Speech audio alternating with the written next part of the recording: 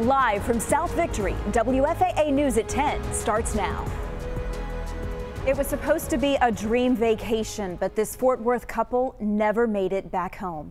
Good evening, I'm Teresa Woodard. Marie Saavedra is off tonight. That couple died mysteriously in Fiji. Tonight, their family spoke with Bradley Blackburn.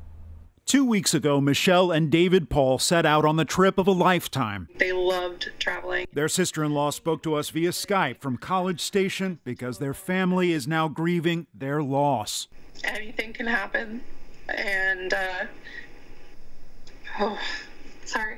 They married a few years ago. He's an Air Force vet who works at Lockheed Martin, a young Fort Worth couple raising a daughter and 2-year-old son and a dog named Zoe. But they left them at home for an adventure halfway around the world in Fiji. Because they always wanted to explore. Relatives got the call the day before they were supposed to come home. They knew something was going on in their body and was able to get to the hospital. The family says early indication is some type of virus strong enough to debilitate 2 healthy people. Very physically fit, former Air Force, former student athlete. They say Michelle passed first, then David, before he could be airlifted to Australia for treatment. The exact cause of death is still a mystery. We spoke to the U.S. Embassy in Fiji by phone tonight. They wouldn't comment on the Pauls specifically, but they did say the government there has been warning about a dangerous flu season just now hitting the area.